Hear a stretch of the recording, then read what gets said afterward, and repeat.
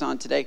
But then he takes the teaching moment a little bit deeper, and that's where we're going to go next week, and then there's a story involved in it. But Mark chapter 8, verse 11 says, and I'm reading out of the New King James Version. I think I might have told them the wrong version. But anyway, if you have the NIV, New King James, whatever, it says, then the Pharisees came out and began to dispute with him.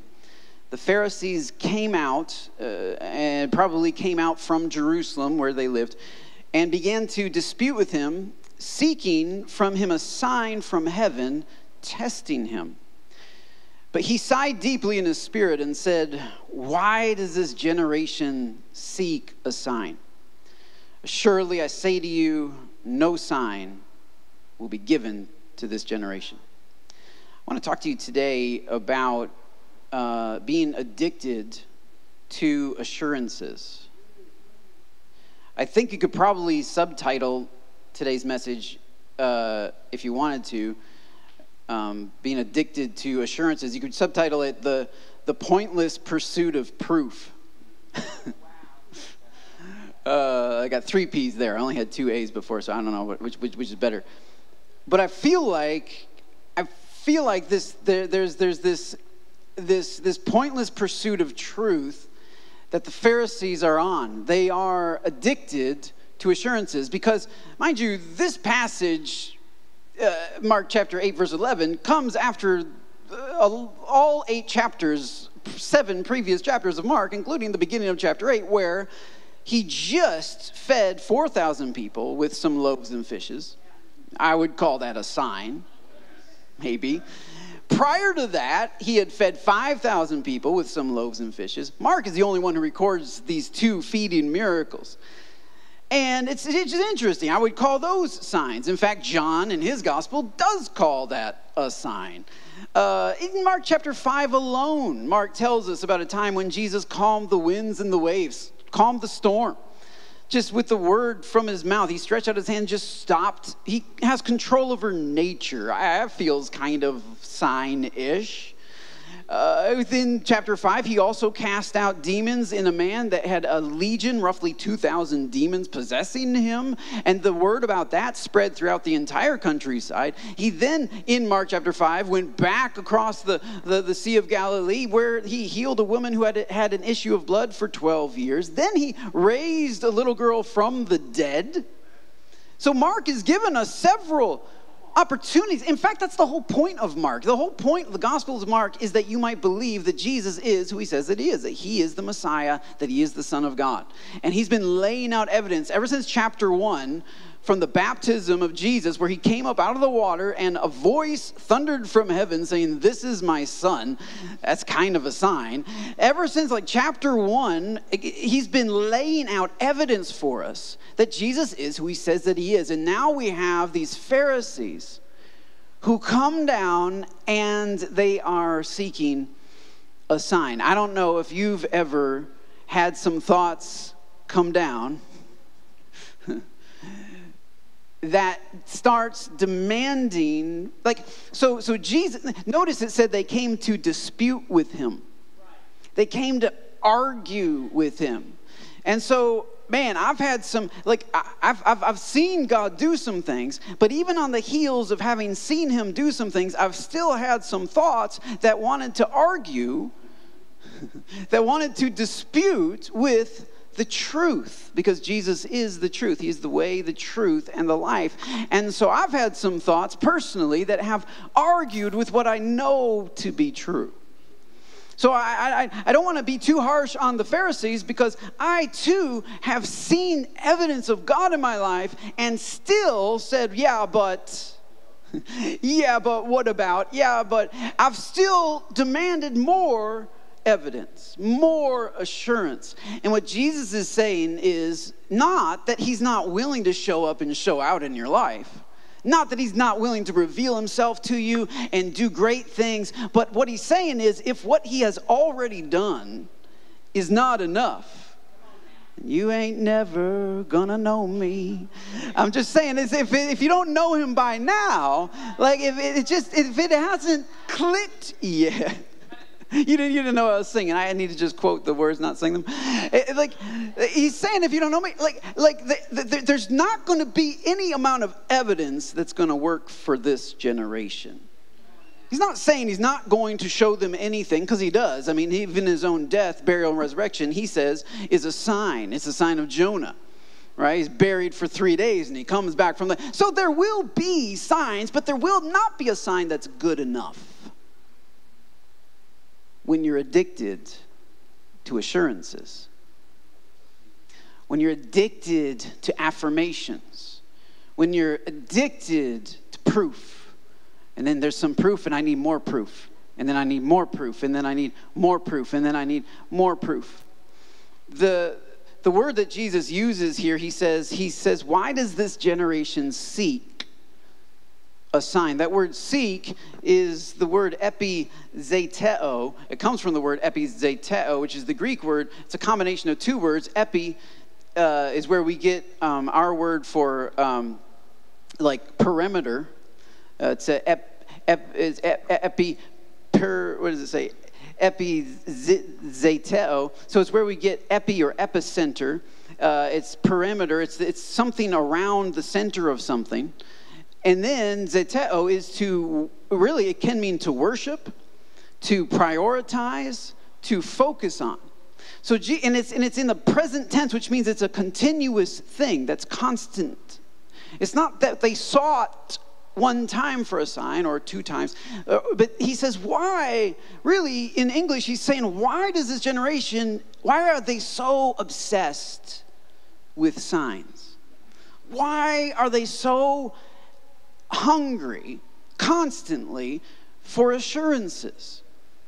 Because there's all these assurances, there's all these signs that they've already had. Why are you still, walking around, and then zeteo, worshiping, seeking, prioritizing? Why are you constantly, like literally, they came to Jesus, who he is the greatest sign.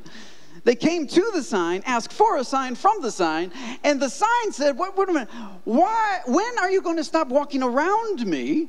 Why are you constantly walking around the person of Jesus, saying, man, I sure wish that he would just give me some evidence here. He's like, no, I am the evidence. You're talking to Jesus, and Jesus is the evidence. And so I know the Pharisees, I know what happened to them. They ended up rejecting Jesus.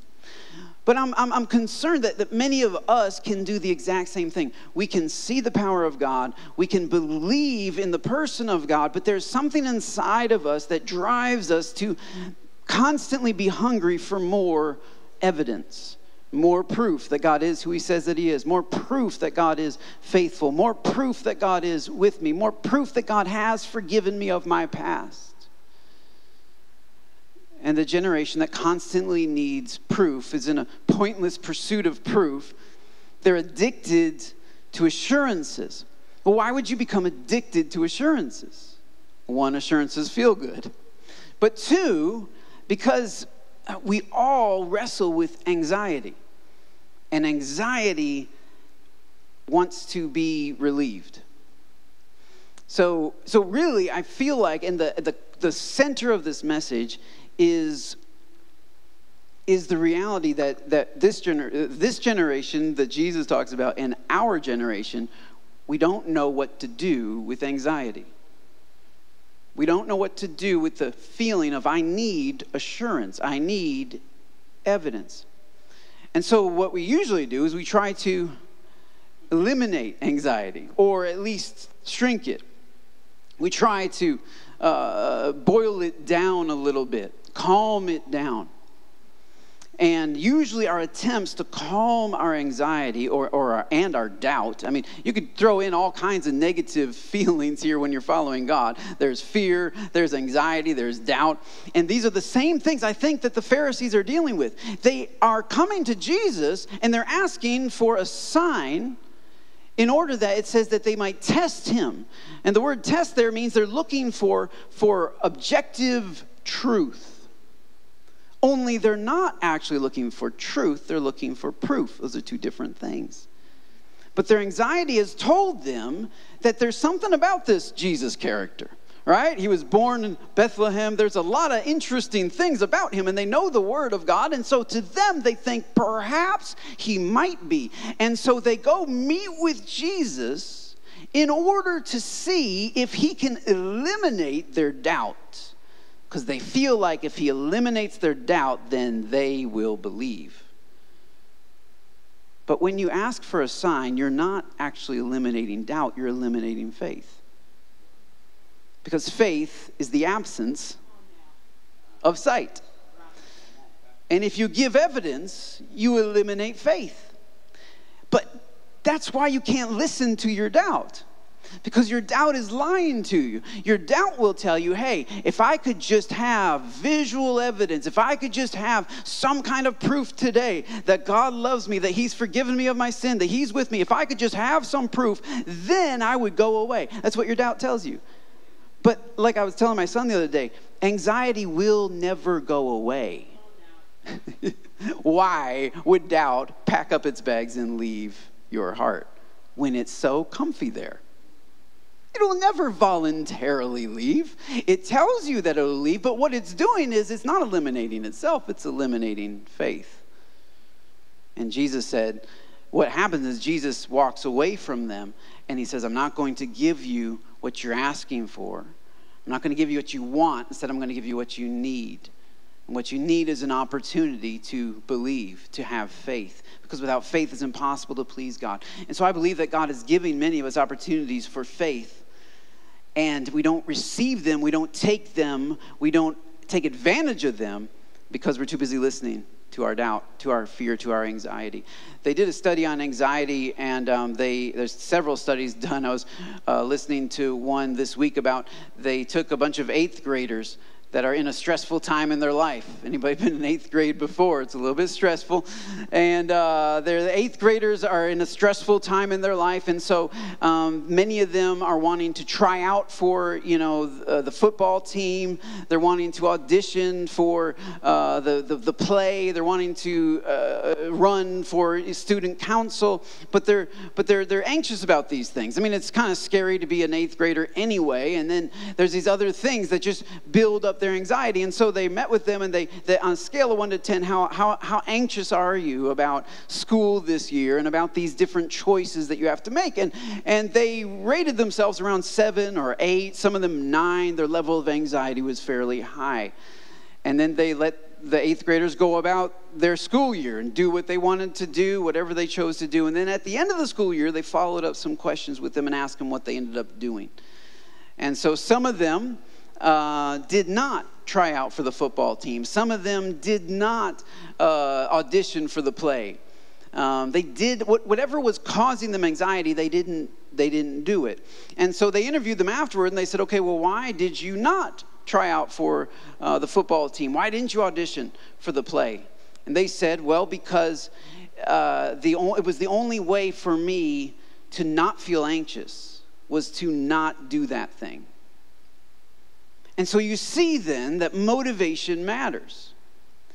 You see then that the 8th graders who pulled back from what they wanted to do, they pulled back because there was something they wanted more. They wanted less anxiety. And so they pulled back from what they wanted in terms of trying out for the football team and auditioning for the play. They didn't do those things because there was something they wanted more, which was to get rid of anxiety. But you know what happened when they asked them, how anxious do you feel now? You were 7, 8, 9 at the beginning of the school year. How anxious do you feel now? As you think about summer and you think about asking that girl out or whatever it is. Well, it was about 7, 8, or a 9. Their anxiety levels stayed about the same, even though their main focus was reducing anxiety. Turns out, if your main focus is reducing anxiety, you don't actually reduce anxiety, you reduce your world. You shrink your world. Because now, well, you can't try out for the football team. You can't audition for the play. Definitely can't ask her out. You can't go into the room because you have social anxiety and there's a lot of people in there. And so it starts shrinking. If your main goal is to avoid anxiety, you don't actually avoid it. You feed it. Because you do exactly what anxiety tells you to do. Oh, don't go in there. Oh, don't try that. Well, don't go to church today. You haven't had a good week. Don't go to care group. Be in a living room with a bunch of people. You know how you are around people. You don't want to do that. Your world begins to shrink. Your anxiety doesn't shrink, but your world shrinks. And so what happened is they invited the other kids and the other 8th graders who actually did things. They tried out for the football team. They auditioned for the play. And they asked them, why did you do that? You were so anxious about doing those things. Why did you do it? And the overwhelming answer was, well, I tried out for the football team because it's the only way to get on the football team. In other words, again, there was a different motivation. So it's not that some of us have anxiety and some of us don't. It's that some of us have a different relationship with our anxiety. Because if you want an anxiety-free life, if you want a doubt-free life, if you want to live without any doubt, there's only one way to do that, and that is to die. Only dead people have no anxiety. Only dead people, hashtag dead people goals, I guess, But I'm just saying, all of us have social anxiety. All of us have, and some of us more than others. And there's diagnosable levels, and there's different levels of OCD, of course. And so I'm not a doctor, but I'm just telling you that all of us experience fear. All of us experience doubt. Your pastor experiences doubt. And so it's not that I don't have any doubt. It's not that I don't have any anxiety. But Scripture says, be anxious for nothing. In other words, don't let that anxiety overcome your life. Don't let it shrink your life. Don't let your doubt shrink your faith. If your main goal is to get rid of all doubt out of your life, then all you really do is shrink your life. And I've had people come to me, oh, Pastor Harry, I would serve in such and such a ministry, but I don't like to commit to things and then not be able to follow through. And I'm like, so translation, if I committed to serve in this ministry, I probably wouldn't show up.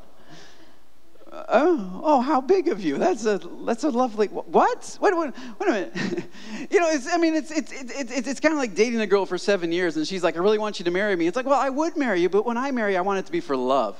Well, at some point, you find a different guy. You know what I'm saying? Like, this isn't working out.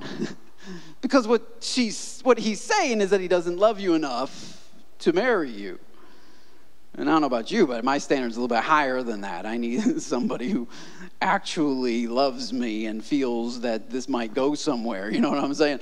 But we all deal with anxiety, but the difference is the motivation. If our main motivation is to feel less doubt and less fear and less anxiety, then what that'll do is that'll shrink our ability to serve God, to know God, to experience God. It's the same thing with people who say, well, I can't tithe right now. I can't give 10% of my income because, I'm not making enough. But it's a percentage. So 10% of $1 is a dime. You can do that.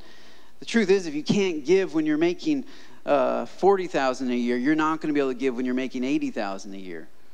Just think how much money that is. $8,000 a year. Wow, I can't afford that. You'll never be able to afford it. This is why almost all the commands of God are faith commands. He is calling us not to obey out of a calculation that we can do this. He's calling us to obey out of faith that he will empower us to do whatever we need.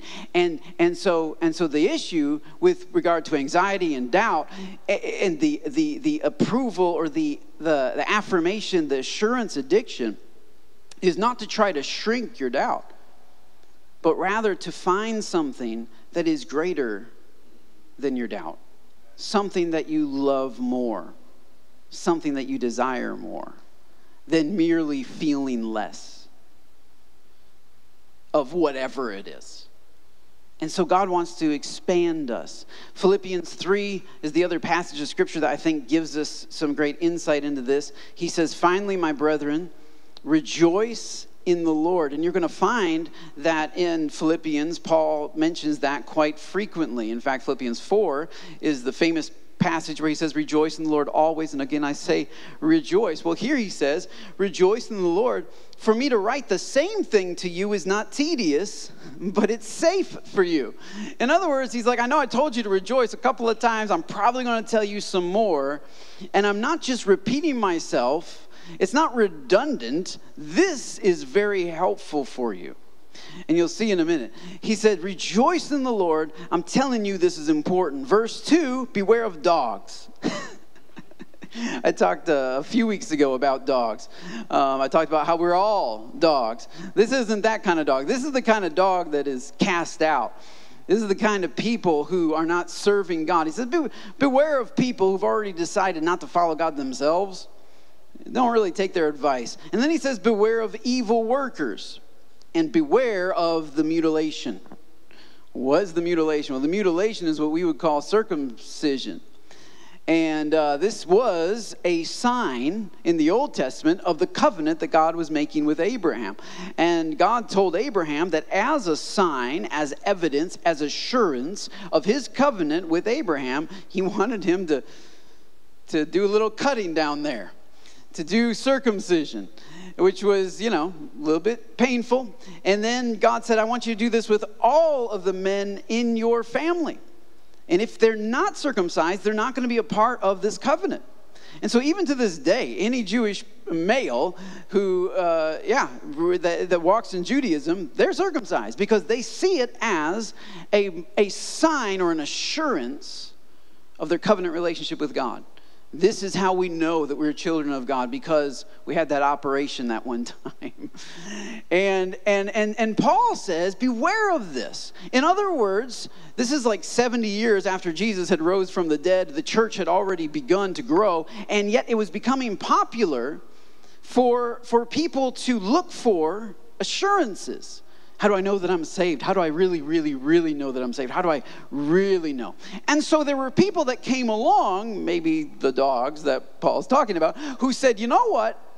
Back in the day, a sign of God's covenant in Holy Scripture is circumcision. They took them to a few different passages. There's a lot of them in the Old Testament. And they said, see, look, this is how you can really know that you're a covenant member of the body of Christ. You have to be circumcised. And so they were convincing people to have these surgeries because that will be evidence. The truth is, as long as faith has been around, the counterfeit of faith, which is an addiction to assurances, has also been around. And people have been happy to feed that addiction. False teachers have been happy to say, you know what, you're right. This is what you can do right here. And so Paul says, beware. Paul calls it the mutilation, not circumcision. He says, no, this is just messing up your body.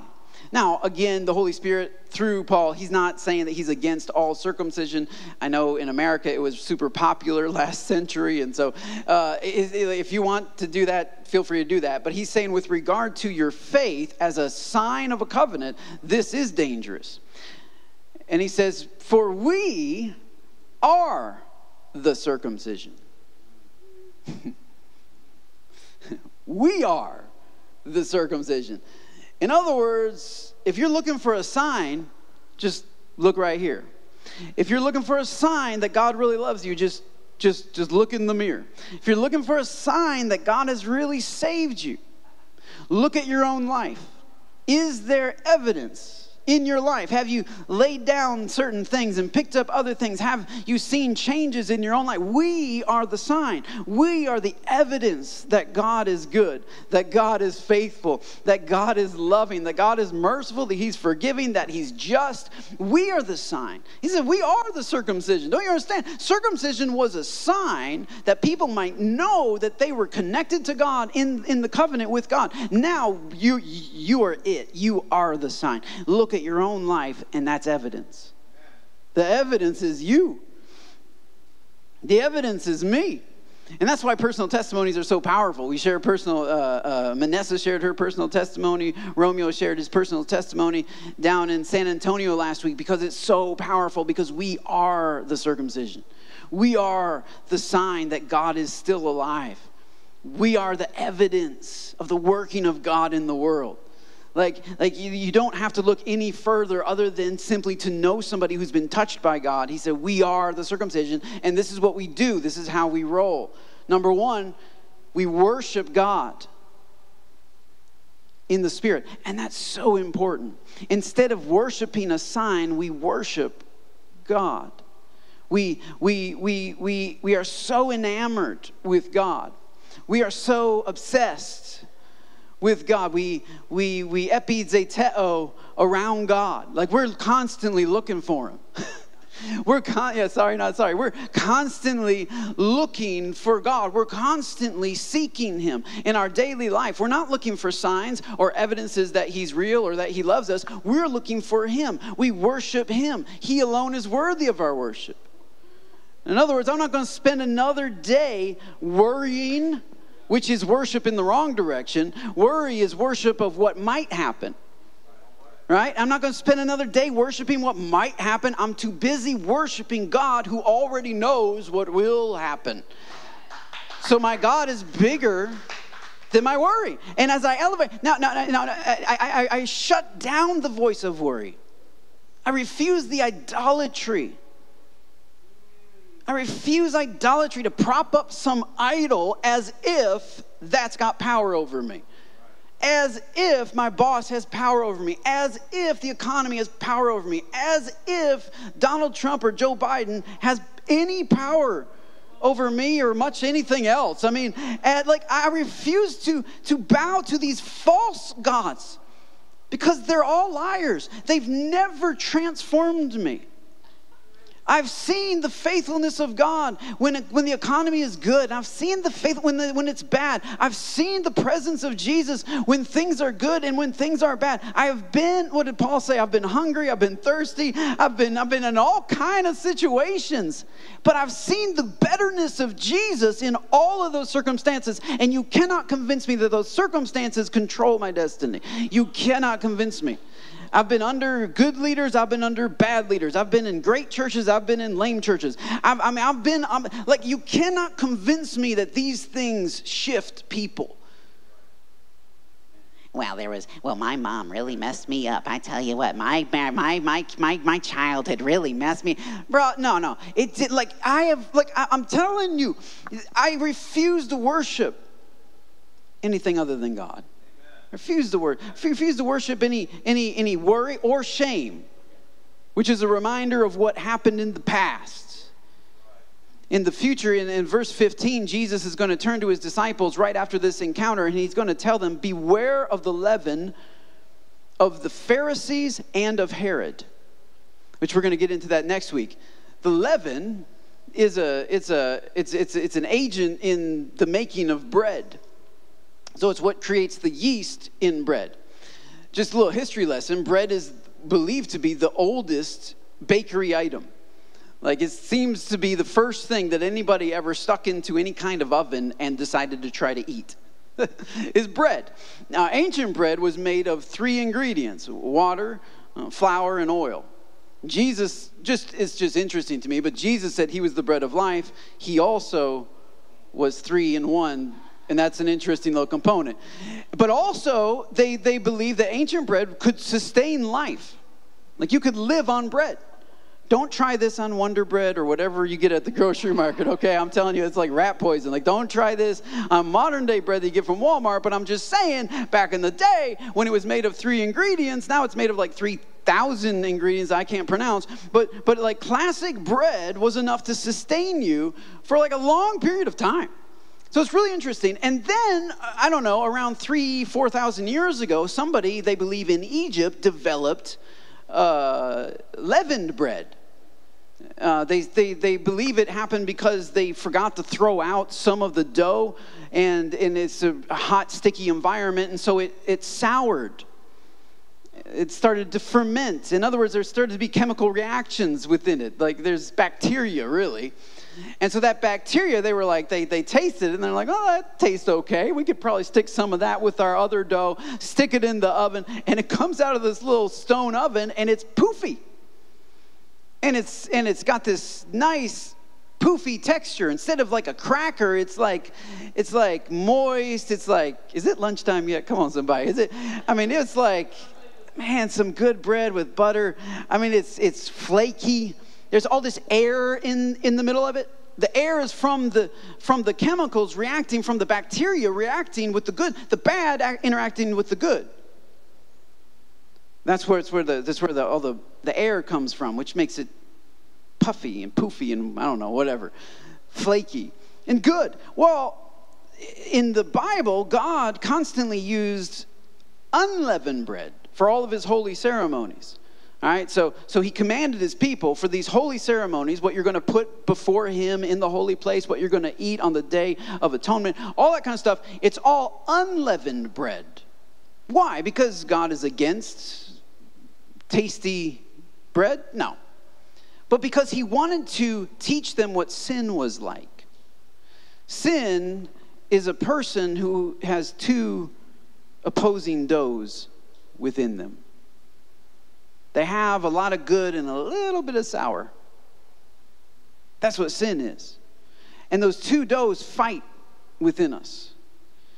And Jesus said, beware of the leaven, beware of the little bit of sour that's in the Pharisees' Christianity, for lack of a better word. Beware of the little bit of sour that's in Herod's. Because remember, Mark taught us about Herod earlier, where Herod was curious about Jesus and actually wanted to see Jesus. Well, that's some good dough right there. But then Mark told us why. Because he was ashamed of what he had done to John the Baptist, and he was afraid that Jesus was John the Baptist reincarnated. That's the sour part.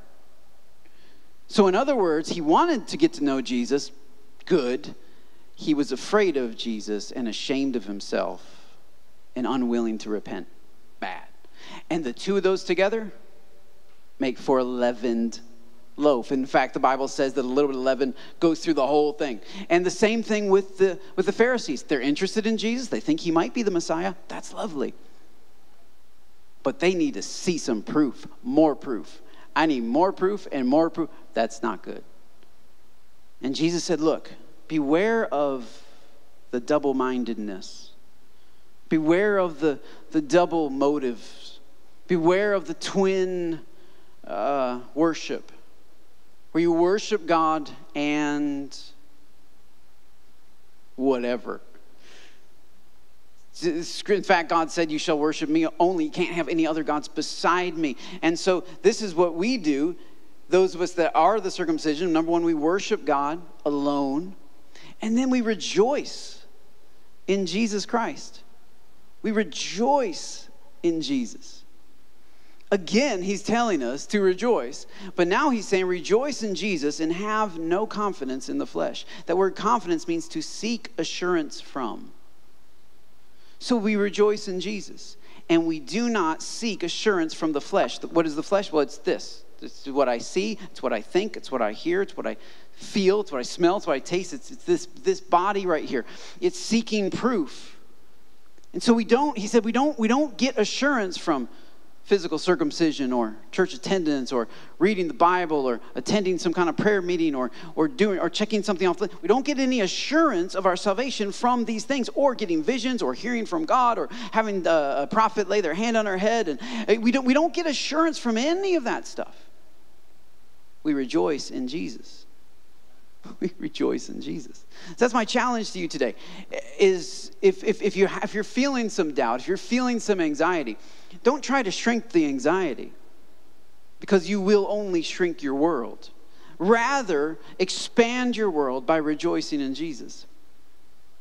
So that when anxiety says, well, you can't go to that small group because, well, you really don't do good in crowds with people. You say, okay, that's true. That's true. I don't do good in crowds with people, and I do feel anxious, but man, let me just tell you how good Jesus is. Can I tell you how great Jesus is? Can I boast? That's what it means. Rejoice means to boast or brag on Jesus, just like I was bragging on the lions. Can I just tell you how good Jesus is, how faithful Jesus is, how I've never walked into a room by myself. I've had a friend who sticks closer than a brother. Can I tell you what a friend Jesus is?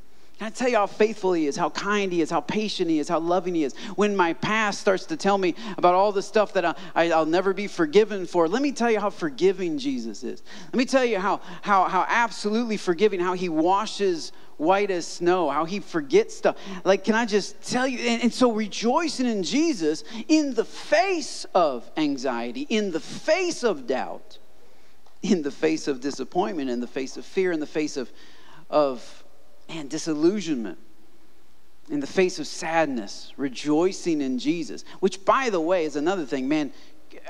I don't understand all these sad Christians. I really don't. I just want to challenge you. Stop being so grumpy all the time. Be more like Jonathan. Stop being so grumpy all the time. Stop telling people it's the end of the world. Stop whining about, oh my gosh, it's the mark of the beast. And okay, cool. You're into end time stuff. That's lovely. You do know that it's a wonderful thing. The word apocalypse means the unveiling of Jesus. So talk about it. Talk about how he is unveiling himself, how he is rescuing us, how he is greater. It's like you're so afraid of the beast and the mark and some kind of weird stuff going on. I mean, like, Christians are some of the most fearful, prepper people you're ever going to meet. They got their guns and they got their MR2s, is it, or whatever, because it's like the whole world's just going to fall apart at any given moment. Like, live a little, relax. I mean, just have some fun. Like, enjoy the Cowboys game today, right? I mean, just enjoy life. Smile every once in a while. Well, Pastor, rejoice and happiness are two different things. Well, yeah, they're a little bit different, but they're not that much different. It's not like I'm rejoicing in my heart, but I'm just all gloomy in my face. Like, well, no, I understand life is hard, but God is good. He's been good to me. He's been faithful, and he's going to be good. Whatever comes my way, I believe that he holds the future, and I'm looking to him. So I have no reason to be. I'm not saying my life is perfect, but I have no reason to be discouraged. I rejoice in Jesus. So go out, rejoice in Jesus. Would you just stand with me for just a minute? I just want to pray over you that you just receive some joy. Father, give us some joy today. As we leave today, go home, hang out with our family, get on the barbecue, whatever we're going to do. Would you stir up joy in Jesus? May we rejoice in Jesus because he is the only sign that we need. He is the only, and Lord, we choose to put our faith in him. And we stop feeding our doubts. We stop feeding our anxieties. Sometimes it's real practical. Sometimes it's like you feel like you have to check the stove before you can actually go to sleep. Well, stop feeding that. Stop checking the stove. Have faith that even if you left the stove on for the first time in your life, Jesus is able to take care of it. Scripture says he will let us have perfect sleep. He will give us sleep, the gift of sleep, because of his peace. And so we know the Prince of Peace, and so we choose to stand in that peace. We choose to stop feeding into anxiety and fear and checking things all the time and redoing and rituals, relying on rituals. This week I actually told Mike I was not going to pray for him before he went to bed. And it's kind of a normal thing. And I said, why do you want me to pray for you? He said, because I feel better when you pray for me. And I said, well, that's not the point of prayer. Because the truth is, you can feel better when your pastor prays for you because you have more faith in your pastor's prayer than you do in the power of God and the presence of God. Don't you know Jesus is right there in your bedroom with you? So I like that you feel better after we pray, but what I would like is for you to be better and for you to grow in your faith. Because trust me, I'm praying.